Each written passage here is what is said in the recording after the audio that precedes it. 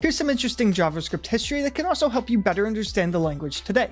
So here we have this doStuff function, and prior to 2015, there was no concept of modules in JavaScript. So what that means is that doStuff is in the global namespace. So if some other library we are using also had a doStuff function, well, one would override the other. So to solve this, what we used to do is put all of our code in another function. So we can say we have a main function, and we can paste all of doStuff inside of the main function. But now there's a new issue. We need to call main, and this is again going to pollute the global namespace. We got doStuff out of the global namespace, but now main is a global. So to solve this, we need main to actually be anonymous. But now how do we actually call the function? We can't just call it like this.